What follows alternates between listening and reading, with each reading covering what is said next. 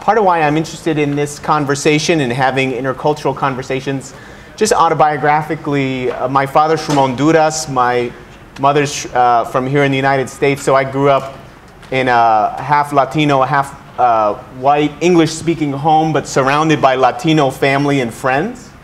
And some of that negotiation, some of that tension, some of that conversation of navigating difference, of walking into and out of different subcultures, of trying to make sense of my identity in terms of cultural hybridity, being connected to family and friends in other countries and other parts of the world. It got me asking some significant questions about who God has created me to be in terms of my ethnic identity.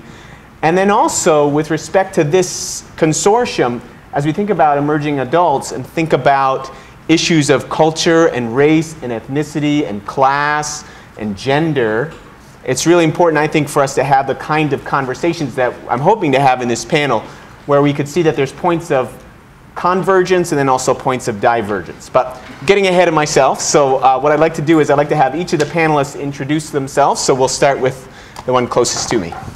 My name is Jimmy Rowe, and I'm a local pastor of a church called Harvest Mission Community Church. We're a non-denominational church in the Chicago area.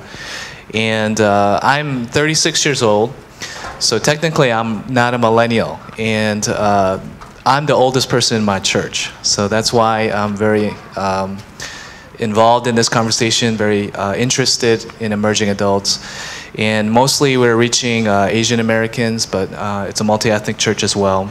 And I've been interested to see how, in the context of a local church, we can disciple this next generation. And so I'm a THM student here as well at Trinity, so happy to be involved in this conversation.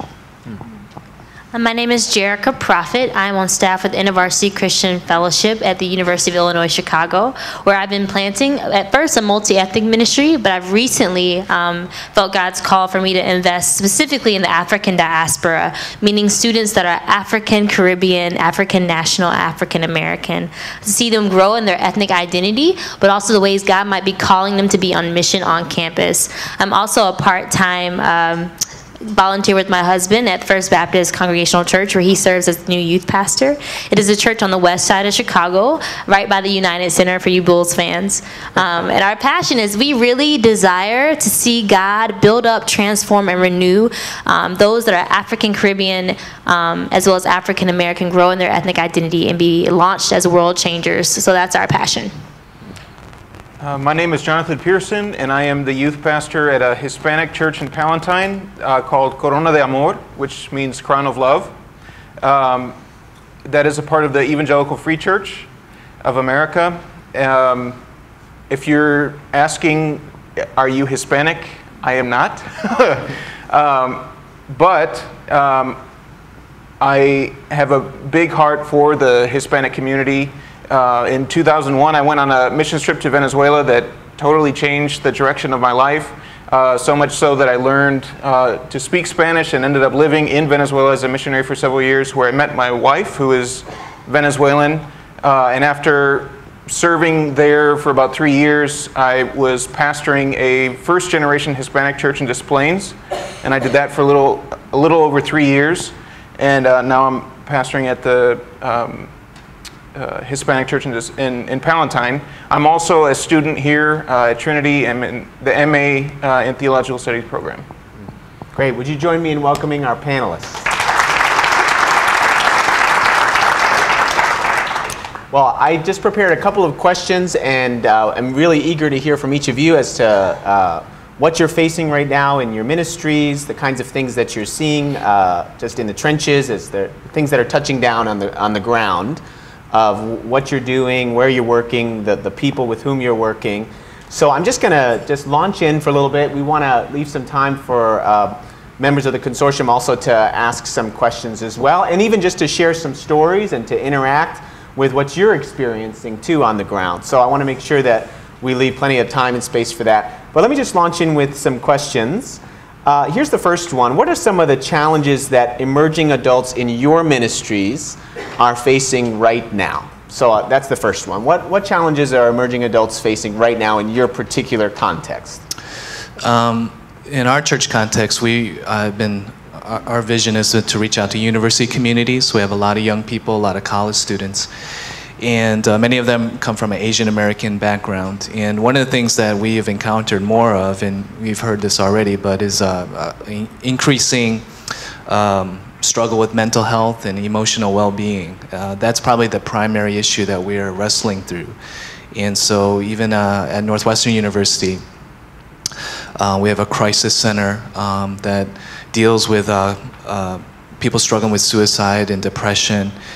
And I was informed by the chaplain's office that Asian Americans are coming to these crisis centers in the highest percentage out of all the different demographic groups at Northwestern. And I was talking to Dr. Cha here, even years ago when he worked at Northwestern, that was the case. And that was even 10 years ago. And that has only grown significantly over the past several years.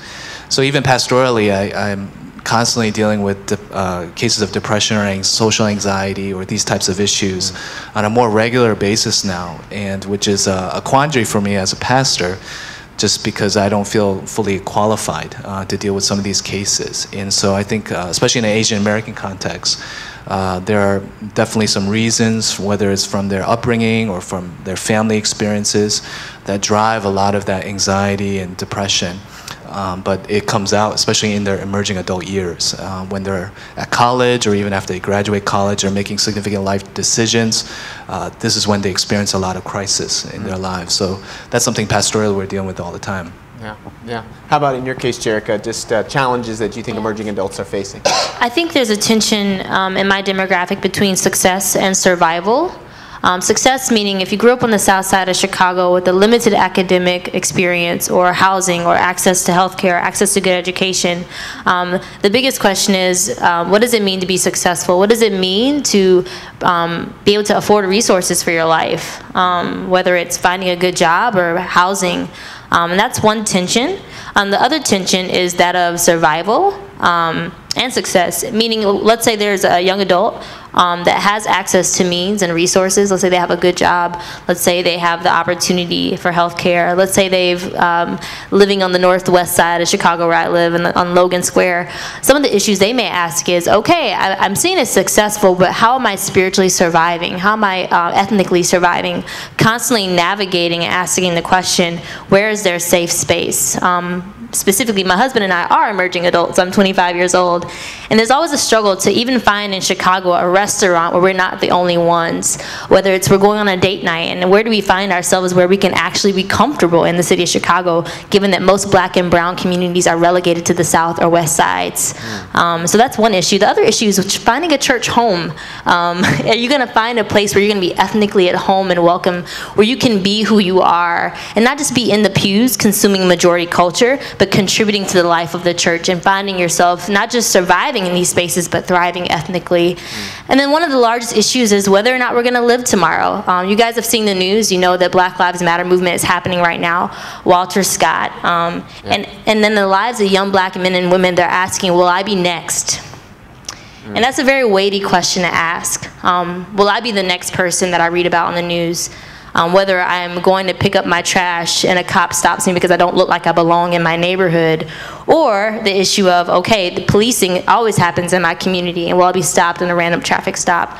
And where does God intersect with that? Because those are real life issues. So in the church, the biggest question is, God, it seems as though I'm struggling to even survive and be successful. Do you love me? Do you care for me? Is my identity affirmed? In America, where I still feel like a second-class citizen, does God see me that way? So the biggest challenge is God for us or is he against us, based on the way in which we view and see the world? And those issues are stratified because the racial category black is encompassing.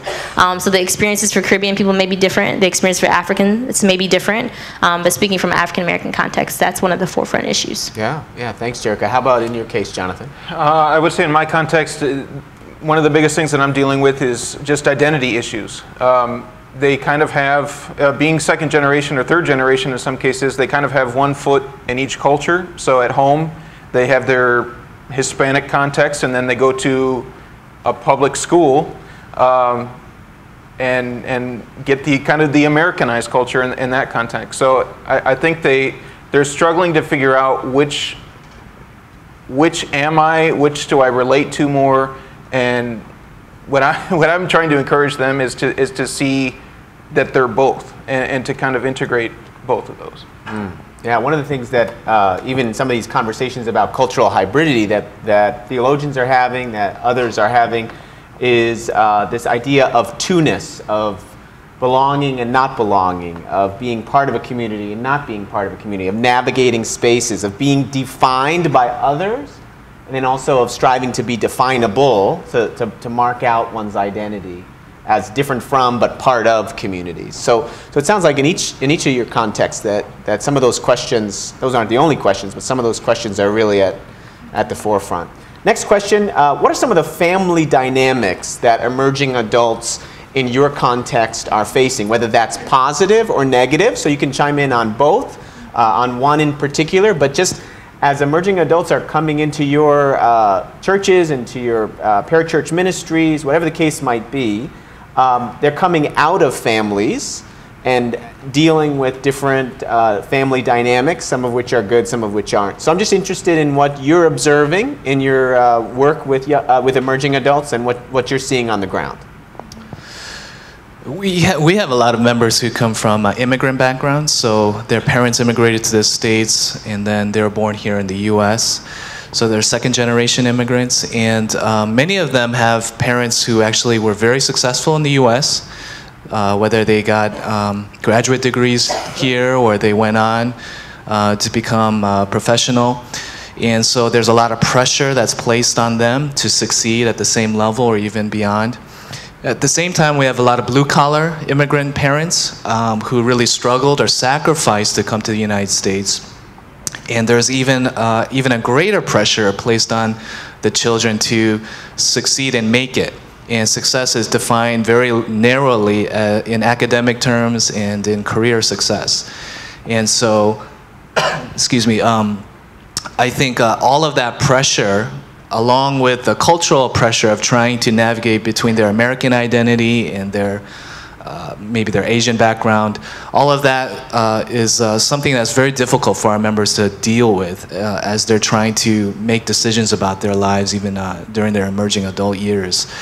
So I think that's one of the family struggles that many of our members share in common. Whether their parents are successful or not successful, they all carry that with them, that kind of social pressure. And so I think that drives a lot of their anxiety. It drives a lot of their questions about their relationship with God. Also drives even their involvement in church. You know, many of them struggle just to participate in the life of the church because they're constantly weighing this pressure from home. And so, you know, I think that's one of the unique things that Asian Americans are struggling through, especially during these years it comes out. Right. Now, before we get to our next panelist, one of the things we shared before coming over to have this panel was that in some contexts, a college student will hear from his or her parents, if you fail out of school, we'll always love you.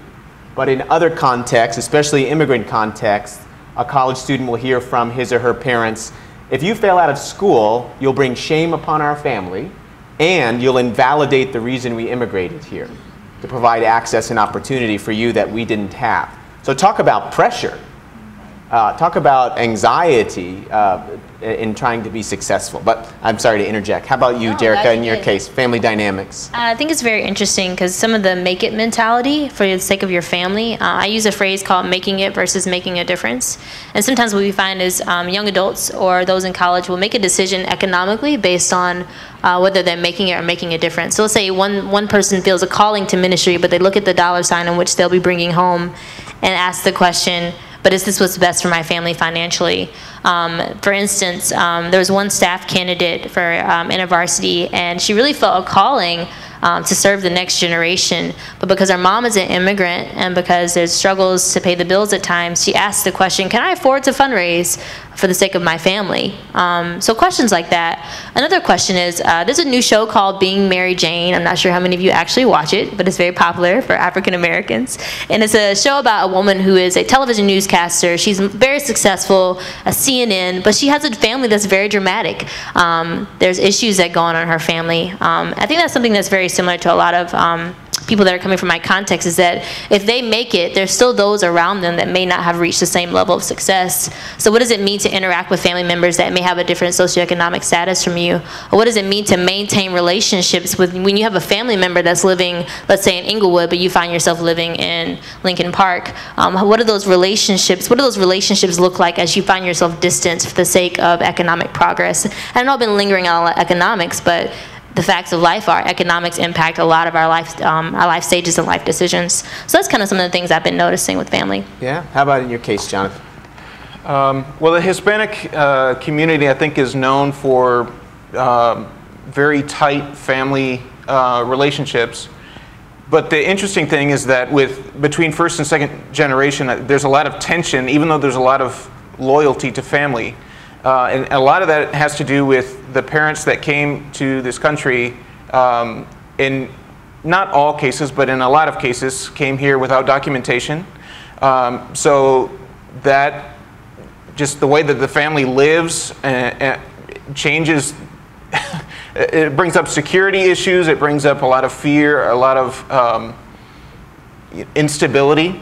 It also requires oftentimes both parents to be working, which means that the kids sometimes are alone in the house and they end up being raised by other things that are not their family. With the kids going to the public schools and stuff, they are learning English, which in a lot of cases the parents don't speak English or don't speak it well. So the kids, in some sense, kind of rise above their parents in that aspect. Also in education, the fact that these kids a lot of them are graduating high school. Maybe in some cases their parents did not. So there's some tension in that, and it's sad because the parents came to this country because they wanted to give a better life to their family, and they wanted their kids to be able to have protection and security and to have the things that they couldn't. And so they're slaving away, in a lot of cases, working 2 jobs, sometimes 3, and they give everything, literally everything to their kids. Like, everything that they ask, they have. And I look at the things that they have and I'm just like, what? When I was your age, I didn't have that stuff. But the parents are trying to, give this future to their kids. And I think what they don't understand is that sometimes they're hurting their kids in doing that, because they're creating within their kids this sense of entitlement, for them to think that, oh, I deserve all this stuff. And not in the church that I'm at now, but the church that I was at previously, there was just a very sad and difficult situation that I had to deal with. That 2 immigrant parents had 2 boys. Both of them were heavily involved in gangs and drugs and jail. And when I started to ask questions about the family, it's like the parents were never home.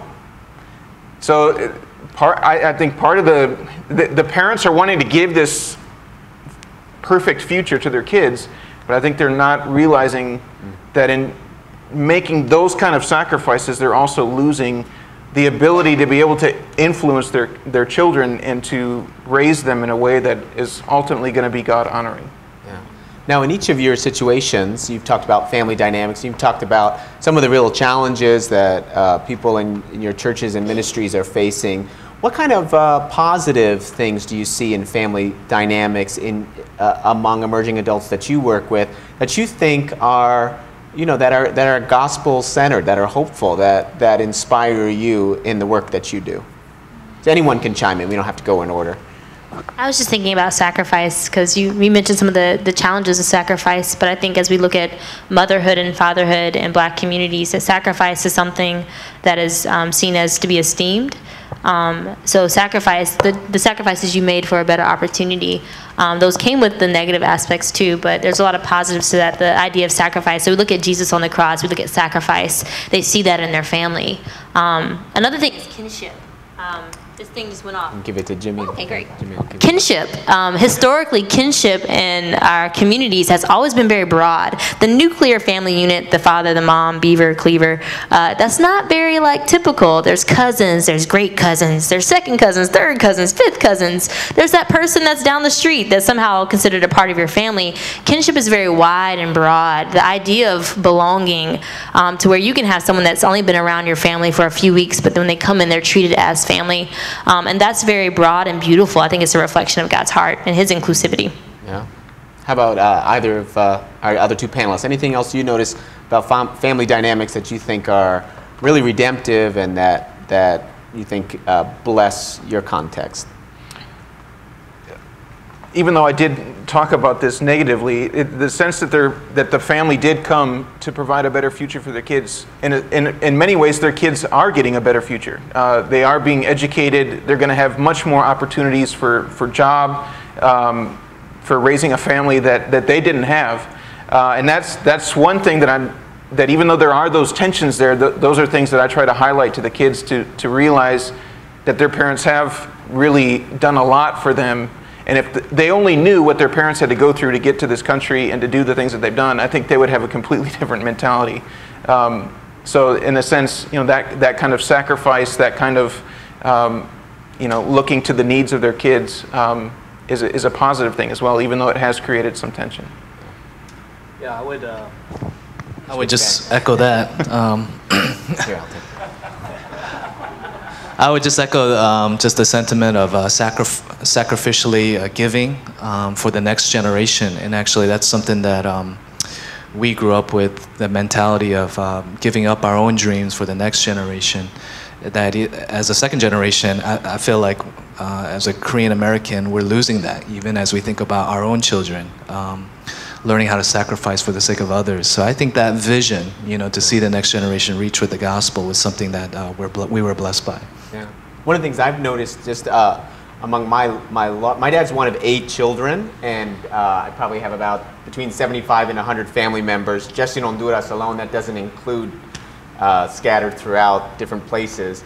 But that idea of kinship is very real, that a cousin's daughter's boyfriend could come to my house in Illinois and he'd be treated as family, or come to my parents' house in New Jersey and he'd be family in a beautiful way, I think. So there's lots of really, really powerful things. And sacrifice was something that we don't want to just overgeneralize or stereotype, but I know that in my family growing up, my parents were insistent on making sacrifices so that my sisters and I would have opportunities that they did not. So now some of that translated into pressure. So for example, not going to college was not an option in my family, because my dad would say things like, I didn't immigrate to this country. I didn't have to face people writing petitions to keep me out of their neighborhoods for you not to go to college. So there was some of that pressure. But my parents were also very, very committed to making the sacrifices that they felt like they should and needed to make in order for us to have opportunities that they didn't. So just love hearing your interactions on this. Does anyone else want to chime in with something else before we move on to our next question? We'll open it up to the floor too in just a minute. Okay, here's the next one. What similarities do you see between emerging adults in your ministries and majority culture emerging adults?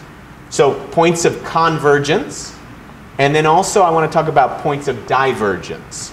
So what dissimilarities or what differences do you see in your context and the issues that those in majority culture situations might be facing in a different context? So we don't have to go in order, just what comes to your mind as you think about that. Points of convergence and points of divergence. There's a great book written by James Chung called, two, True Story, and the other is Real Life, where he talks about millennials. And the question is, millennials don't just want to know, is Christianity true? They want to know if it's real. if it's something that has an effect and an impact on society. Millennials really care about making a difference in the world. I think we're seeing a generation of young black activists that believe that Jesus isn't just true, but he's actually good news for our world. Activists that aren't just activists for the sake of society, but for the sake of God's kingdom and seeing it come, that are rooted and grounded in love for God, love for the scriptures, but also love for the world and his redemptive work. There's a desire to see redemption.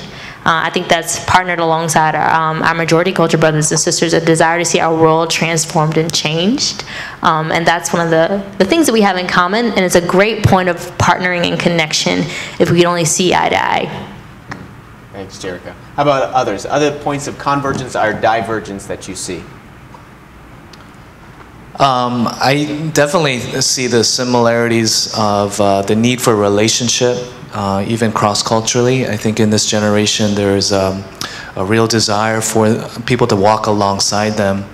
I think that might look different though for example, in my context where people coming from Asian American backgrounds, especially East Asia, you know, their relationships are very what they call high context, meaning the rules by which you relate to another person are governed by the social cues and the customs of the culture. And so even though there might be a great desire for a relationship, that relationship oftentimes might look very different. So for example, as a pastor, I'm an authority figure. So I can tell people crave a relationship because they're millennials and they desire for authentic community. But at the same time, many of my members don't know how to relate with me. They're not used to the pastor walking alongside them. You know, they still want to see me as an authority figure. So for myself, this is a bit of a quandary. You know, how do I relate with my members? You know, I don't want to just be an authority figure in their lives. At the same time, it's very difficult for me to walk alongside them. So I'm still wrestling with that and still trying to understand how I can navigate through that kind of high context relational understanding of life and try to minister in that context. And I realize, at least for us, there's a great need for mediators to come in between authority figures as well as other figures who represent leadership in their lives. So traditionally in the immigrant church, I'll speak for Korean immigrants, the youth would go to church because they needed people that can speak to them about their problems at home. They couldn't speak to their parents. They don't feel comfortable speaking with their parents about some of their problems or their personal issues. So the church actually became an outlet for that. So the youth pastor or some other Bible study leaders would be people they would feel safe sharing some of these problems with.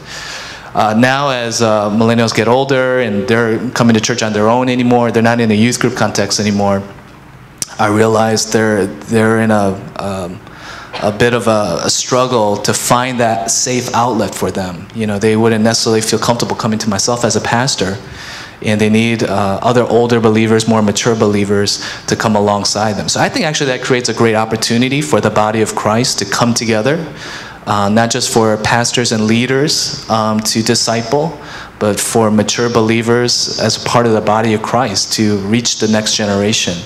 But I think that idea of having mediators come in between relationships actually opens a door for discipleship, but it's something that's hard to navigate through sometimes. Yeah, yeah. How about in your case, Jonathan? What are you seeing? Points of convergence and points of divergence? I think a lot of similarities to what's been shared. You know, questions of identity, who we are, what we believe. I think those are things that in general emerging adults are dealing with. But in my context, it's you need to do those things, but you also have to kind of cross some cultural barriers to get there. And the kids, I'm been very surprised. I had no clue like what they were going to be like when I walked into this, because I knew that Venezuela and here was going to be very different, but I had no clue what they would actually be like. And I've been very surprised at how curious they are, how many questions, like really deep theological questions. Not too long, right around Easter time, like they're asking questions. They didn't phrase it this way because I don't know the terminology, but they're asking me stuff about substitutionary atonement, justification, Trinity. I'm like, what? This is awesome. Like I was so jazzed up that they were asking me that stuff. But they have a deep desire to really know, is this true? Is this real? And they want to know it for themselves. Although it's interesting that they think that they're Christian just because they go to church. And I've had a lot of them come up to me and tell me, oh, I was born Christian. And I was like, really? So I push back a lot with them on that. But it's just trying to be there with them, to help them work through these questions that they have, and to let them know that, hey, like, it's okay for you to have these questions. It's okay to have these kind of conversations. And that's something that from the very beginning I was trying to be very upfront with them about, is that like in our time together, we can talk about anything. No topic's going to be off the table. And so that, thankfully, that's been going very well.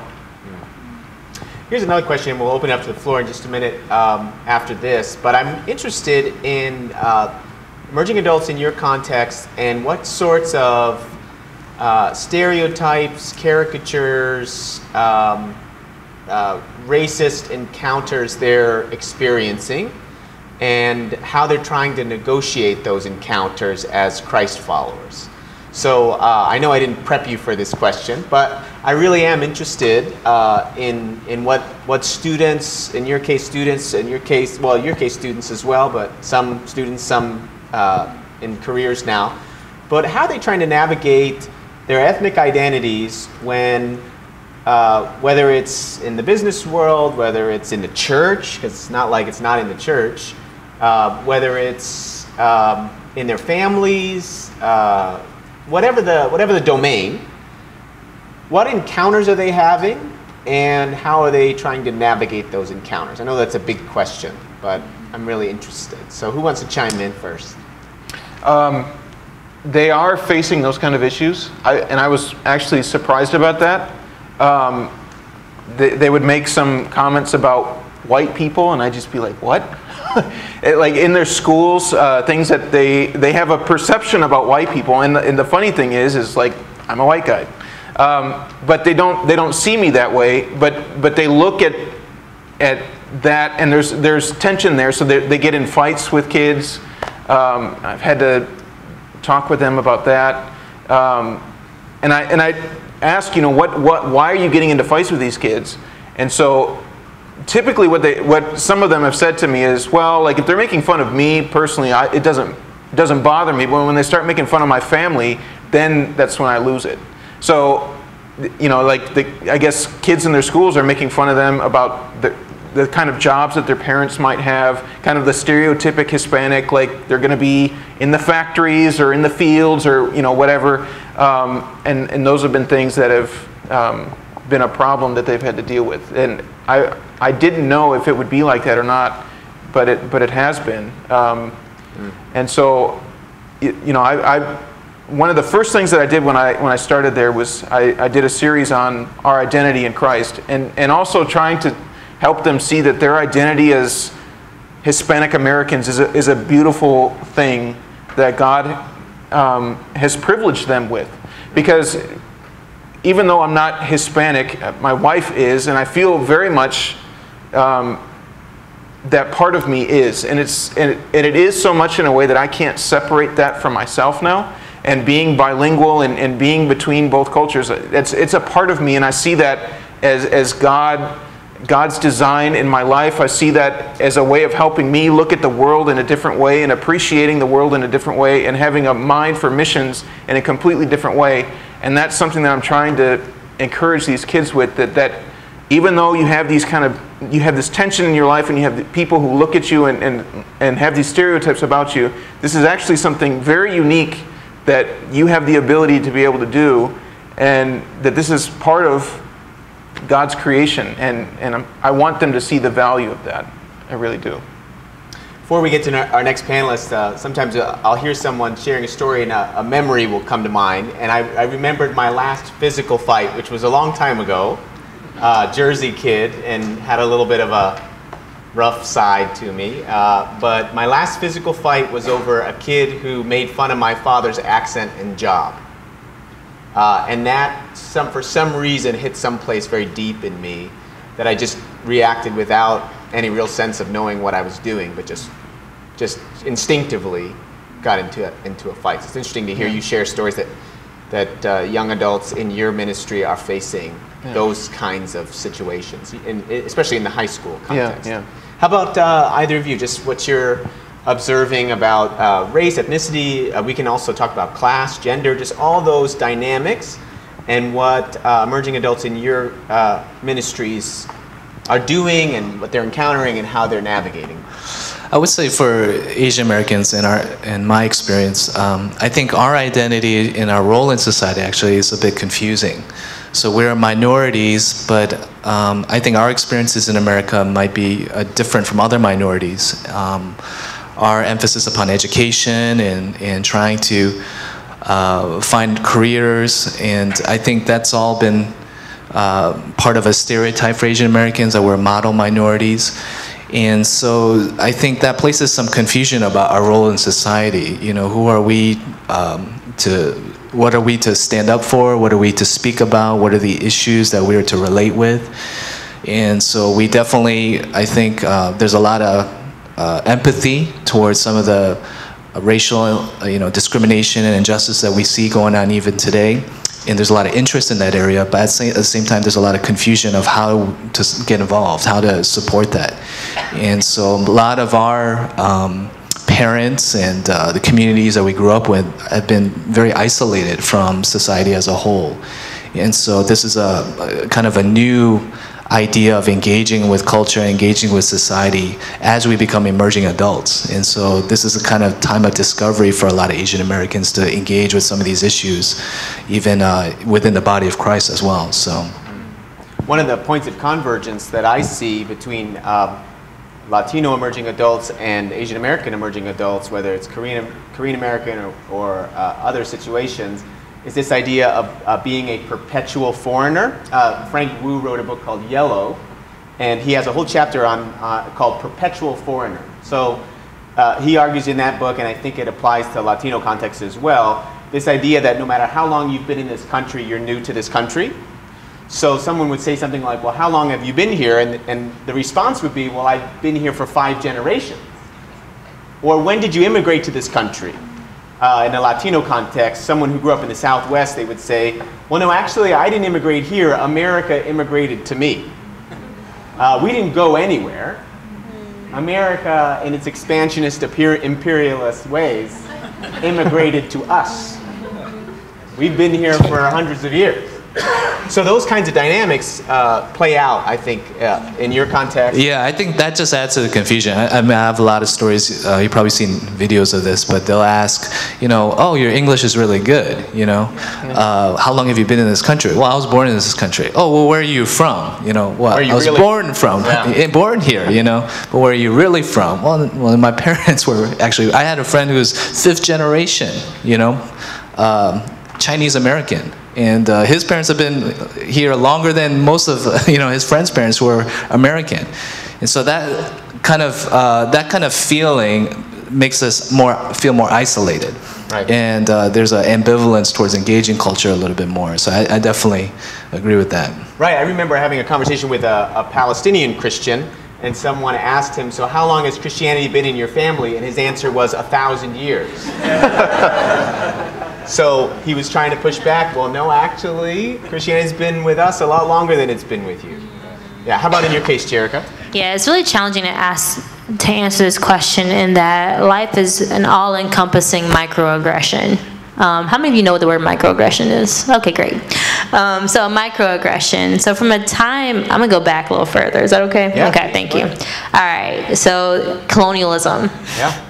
The idea of let's expand our territories, let's go into this land, make a cash crop out of it, and let's bring in some free labor to make it free labor so we can progress as a colony. But what does it take to colonize someone?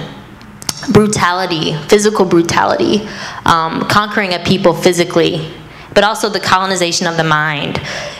Colonizing involves basically deconstructing and dismantling someone's sense of self, sense of belonging, sense of self-worth. Colonialism has been with my people for as long as we have been in the United States.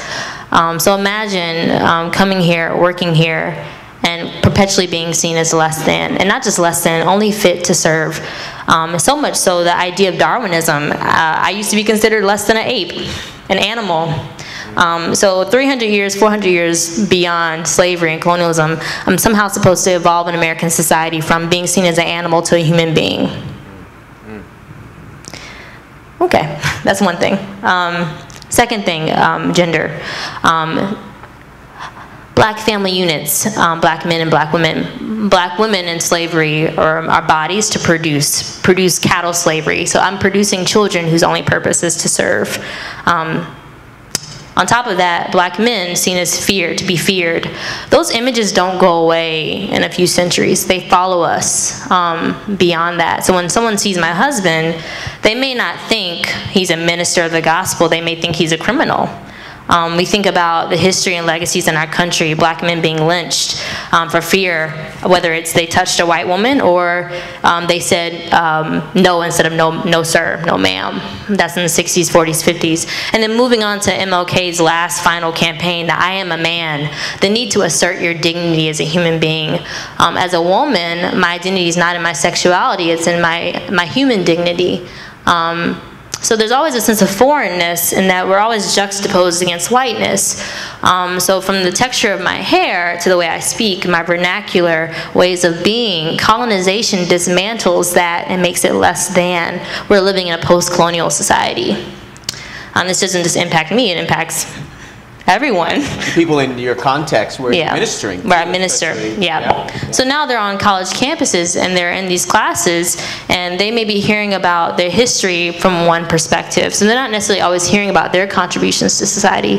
The microaggressions of someone saying, oh, I didn't imagine your hair to be that soft, to someone asking for your ID on campus because you don't look like a student. If we move into the professional atmosphere, what do we perceive as professional? How must I do my hair so as not to be construed as unprofessional? Are these earrings too dangly? Do they make me look ghetto? Can I wear this outfit to work? As a woman, can I be assertive and not be called an angry black woman? As a man, can you assert yourself and not be compared to someone that's violent? Those are just in those contexts. In the church, it becomes even more complicated. But I'll save that for if someone has a question about that, I'll leave that hanging. Yeah, I remember watching an interview of the editor of Latina magazine, and she was getting ready to do a presentation at a hotel conference room, and she was walking down the hall in a beautiful dress, getting ready to give the presentation. Someone was walking the other direction and handed her his empty ice bucket and explained to her where his room was and where she needed to go to bring him the ice. So those kinds of interactions with caricatures, stereotypes, generalizations, people making assumptions based on what someone looks like, about when they came to this country, about who they are, who they want to be, all of those things are really complex, and trying to navigate those issues, whether it's in emerging adulthood or later on in life, is very, very complicated. So I've talked to several Latinos who really struggle with like machista culture because they're Christ followers and they want to disassociate themselves from some of those things, but at the same time they love family, they love their family, and they love their parents. So it's just difficult, it's complex, and I don't pretend that I or any of us know all the answers to that, but it's just very fascinating. It's illuminating to hear you tell your stories and talk about the issues that people in your context are facing. Let's open it up to the floor. People can ask questions, but you can also share stories, things that you're seeing on the ground in your ministry context. I don't think we have a microphone to pass around, but if you want to just stand and speak loudly for everyone to hear, would love to hear from you as to questions you have, stories you want to share for our panel. Oh, and I'll repeat the question, or I can't maybe repeat the story, but if you have a question, I'll repeat it for everyone to hear. Yeah. Yes, go ahead. I'm curious about whether your emerging adults and young and late adolescents have trouble with helicopter parenting. especially, any of you answer that, because I feel like it's based on certain race and socioeconomic classes, but I'd like to hear from you guys. So the question is helicopter parenting and whether or not you sense that's touching down among the emerging adults that you're working with. I would definitely agree, especially for Asian American, in Asian American context. There's a phrase called tiger moms, right? That's been popularized, and that's very true. I actually had a church member whose mom set up a video cam in her room and was surveying her every move 24/7. And this young person was really struggling, obviously, with her mom and trying to find some help. And so I see this phenomenon a lot. And so this is a big part of their identity formation. They don't know how to make decisions for themselves. Even if we empower them, they're scared to make decisions for themselves and be responsible for themselves. Their parents are always rescuing them whenever they are in trouble. I have students even these days who their parents are the ones calling in to make doctor's appointments for them still in college. Their parents are the ones talking to the professors if they get into trouble. So this is a huge problem, especially for Asian Americans. And I don't know exactly how to address that issue, but the whole idea, we need people to come be a mediator between relationships, I think, is something that's very significant, and we need people to build bridges, where young people really struggle to get some of the kinds of mentoring and discipleship that they need. We need others to kind of come along and help them, where maybe parents were unable to speak and communicate to their kids. I would just say, another factor to that, especially for a lot of Asian children, is they might not speak their parents' language. My mom's lived in the United States for over 40 years. She doesn't speak English at all. And my Korean's not fluent. So somehow we were able to communicate. I don't know how. I'm still wondering how we were able to build this relationship. But this is a huge factor in the way I relate to my parents. And so there's a huge communication gap. So that necessitates other people providing support and other people coming alongside of emerging adults. And I really see that's part of what our ministry is as a church, to try to come alongside these emerging adults, especially as they're dealing with some of their parents. Yeah. Dr. Cha, actually my colleague on the faculty, co-wrote a book called Following Jesus Without Dishonoring Your Parents, talking about Asian American contexts and trying to make sense of those dynamics of wanting to honor that generation that's made so many sacrifices, but at the same time needing to mark out one's own journey and path and identity and Christian discipleship and moving forward in those ways. So interesting comment. How about the other two panelists? Well, to kind of follow up with what was just said,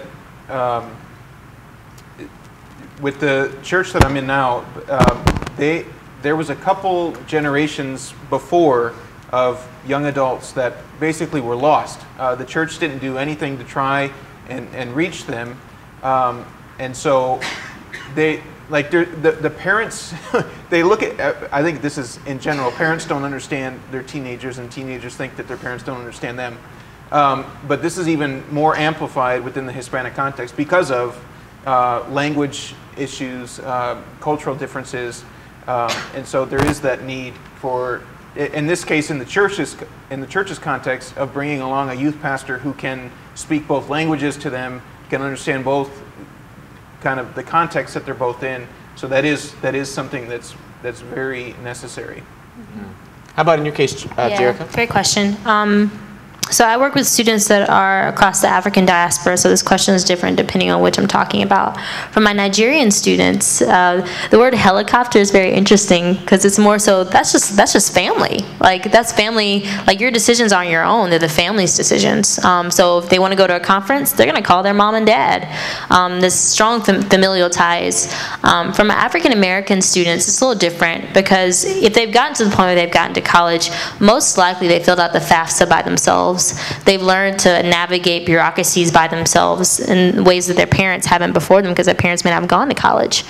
So things like, oh, I don't know how to fill out your FAFSA.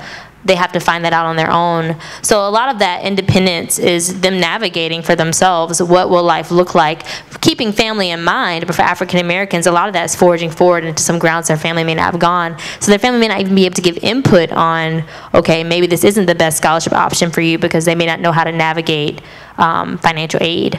So those are some of the dynamics with helicopter parenting. This little stratified depending on ethnicity. Yeah. Other questions that people want to share, or stories that people have that they want to share about their ministry context and working with emerging adults? Yes, go ahead. I'm in suburban St. Louis, where I work I'll with give him the mic. adults. Yeah. Go ahead. How does someone from a majority culture create and invite opportunities for those from minority cultures to plug into emerging adult ministries and part of their church? Great question. What are your thoughts? Each panelist, just thoughts on how we would, what steps those leading emerging adult ministries would need to take in order to reach multiple constituencies, multiple contexts, multiple ethnicities and races. I was going to say doing a diagnostic is really helpful in assessing what is the culture here, and having informants to say, before you even invite anybody in, because sometimes like we invite people places, but we're not ready to be hospitable. So let's say I'm inviting someone over for dinner, and I don't ask them, so what do you like to eat? They get there, and I serve them Alfredo, but they're lactose intolerant. That's not going to be a very friendly meal. We do that sometimes at our congregations. We invite people in, and we're not really ready to prepare for them. So then my first step is do a diagnostic. Ask yourself, what are the things that are happening here that may be inhospitable for others? I'm going to leave it at that for a moment. I would say just generally, listening to their stories, understanding their problems. We have an Anglo pastor. We're part of family churches, and he's working with a lot of Asian Americans in our church. And this member was trying to share how they felt a lot of pressure at school and all these things are happening. And our pastor's response was, wow, your parents really don't love you, And our member felt so ashamed, and felt further discouraged by that. But I think this, pastor had good intentions, but just did not understand the depth of this person's problem and didn't try to enter into their worldview and to understand where the parents were coming from. So I think the parents would feel the exact opposite. It's because we love you so much. That's why we want you to do so well, and we want you to do this, and we feel like you should make this decision. So I think that having that dialogue and really entering into their story, I think it takes a long time. It's a process, and it doesn't happen easily because sometimes they may be more passive. But you might have to take some extra steps in identifying different minorities in your group and trying to listen to where they come from. Anything you want to add, Jonathan? Just No, that was well said. things you want to share? Yeah, I know that, like for example, some of the university staff that I talk about shared power. So it's not just about representation. So for example, take a worship team. You could have representation on the platform, but not shared power. So the power holders might still be majority culture, even if representation is present. Does that make sense? So, for example, there was a recent issue involving a student at UVA, and because the InterVarsity staff there was committed to shared power, students who were white students who were black students who were Asian American, Latino, whatever the case might be, they had leaders to turn to who were in leadership teams where what they had to say mattered. So they weren't powerless in those teams. Other comments that you want to share? I know that for me, whether it's autobiographical or when I talk to people who are coming out of non-majority contexts, I know a question that keeps coming up is, am I a guest in this situation, or am I a member of the family? And if I feel like someone's offering hospitality in such a way that I'm a guest, then that actually feels condescending rather than helpful. Or if I feel like culture is only expressed at the superficial, above the surface level of food and customs, and not beliefs and values, then that also feels condescending. And we need to think about complexifying even these categories. Like, for example, if someone comes up to me and says, I hope that you enjoy Cinco de Mayo, I would say, my father's Honduran. I don't celebrate Cinco de Mayo. That's a Mexican holiday. Right? So those kinds of conversations are really, really significant, especially on these particular issues. But it's a great question. Go ahead, John. I was just going to say that's for Hispanic culture. That's a really good point, because there is this stereotype that every Hispanic is Mexican, and they're not. It's actually quite amazing the differences that there are between, for example, a Venezuelan and a Mexican. There's a lot of differences. Even vocabulary, words that they use are very different. So that's a helpful point there. Yeah, there's a phenomenon in sociology called beta bias, and the point of this phenomenon is this discussion on beta bias is to help people understand that there's often as much difference within categories as there is across categories. So, for example, the category men and women, or African American. Well, there's often as much difference within that category as there is across the black-white category. So, trying to complicate even the categories that we use, that's a significant and important distinction. So with Latin American, Latino categories, my wife's half Puerto Rican, I'm half Honduran, there's some shared family resemblance of Latin Americanness, but there's also divergence.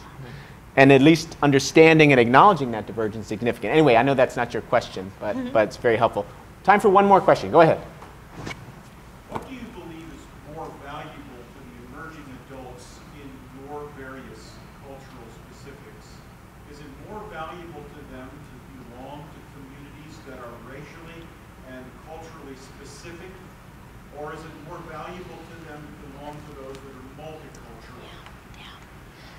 That's a great question. And the question, I'm going to do my best to restate it, but among emerging adults in your contexts, would it be more important to be part of a multi-ethnic congregation, community, and to have that sense of belonging in that community, or more of a monocultural, you all know what I mean by that, monocultural setting in which the emerging adults you're working with can identify, resonate with, be connected to those who might share some of their family resemblances and stories? I was just going to say your question is really complicated. It depends, right? Because it depends. But also, we live in a society where safe space for some minorities is really hard to find. You go to work 9 to 5, and let's say you work at Groupon, predominantly white office. You're navigating cultural norms. Let's say you go home and you're going to the bar with your friends, and let's say you live in Lincoln Park and you go to O'Malley's. You're, again, crossing cultures. And then let's say Friday night, you and your friends go to see a movie, and the representations of yourself are either not present or they're negative. And let's say Sunday morning comes, and on Sunday morning, you go to church, and let's say it's a multi-ethnic church, where there's representation but not shared power, where they're singing Hillsong, and it's a black person, but they're singing Hillsong, but there's no recognition of difference. So you're in a multi-ethnic space, but it's not necessarily a safe space. It's not necessarily a space where you feel like you do belong. That was my story, and that has been my story for years. And it led to a bit of trauma in my life where I was thirsting and hungering for a place where God would say that who you are is good and beautiful and you belong. So I ended up leaving a multi-ethnic church, and going to a specifically black church where me and my husband now serve. For my students, it's interesting because they are millennials. Millennials love racially diverse. But the thing about millennials is sometimes they don't necessarily know what does that look like and the work it takes. Multi-ethnic communities are not easy. They are hard. If you're doing it right, it should be hard. You should be having tough conversations. You should be assessing power and those dynamics. There should be some weird tension every now and again because not everybody's happy with the worship set. There's sacrifice in multi-ethnic community, but a lot of our multi-ethnic communities may not do that work because the power is still held in majority hands. So millennials want multi-ethnic communities. They want Christ-centered, Jesus-reflecting multi-ethnic communities where everyone has a seat at the table. But that's really hard to find. So sometimes they do go to ethnic-specific spaces to heal from the trauma and hurt of navigating so much. Anyone else on the panel want to chime in on the multi-ethnic, mono-ethnic conversation? I think there's value in both. And I came out of a Korean immigrant church context and then was part of a non-denominational multi-ethnic church. And so I valued my family growing up and being a part of that church where there's a real emphasis on kinship and growing up together, and then into a church plant context that was non-denominational, multi-ethnic, where there was a big emphasis on evangelism, social justice, and other issues that were new to me, but I developed in my faith a lot. I grew a lot from that experience. And I think that will help me grow just in my identity, not only as a follower of Christ, but even as a person.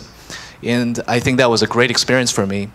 But if I were to think about my life now, and I wanted to take my parents to church, and we wanted to go to a church together that was intergenerational, then I would have to reflect and think about where can we go to a church where my parents and I and my children now, we can be a part of a church family together. And most likely that would have to be in a Korean context. You know, my parents don't speak English.